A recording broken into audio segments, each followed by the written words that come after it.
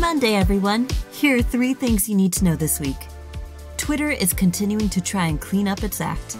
The company released updates to their safety policy to cover non-consensual nudity, unwanted sexual advances, hate symbols, hate groups, violent groups, and tweets that glorify violence. The updated policies are still taking form, like deciding what constitutes a hate symbol, but the company remains committed to rethinking their policies and how they enforce them.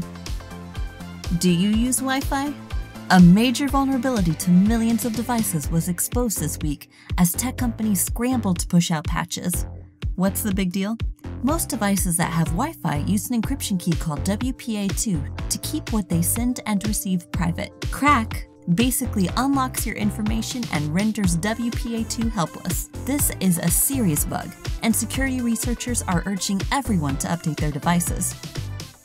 Finally, Google's Sidewalk labs have been given 12 acres of southeastern waterfront in Toronto to develop the city, and if that goes well, the company will be able to redevelop the entire 800-acre waterfront.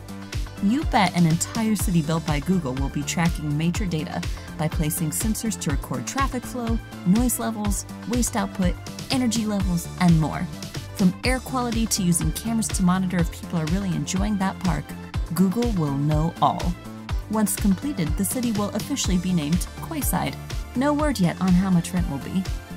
And that's 3 things for your week. Be sure to check out mindsetdigital.com for more information about our new social selling habit training. Have a great week, everyone, and as always, good times.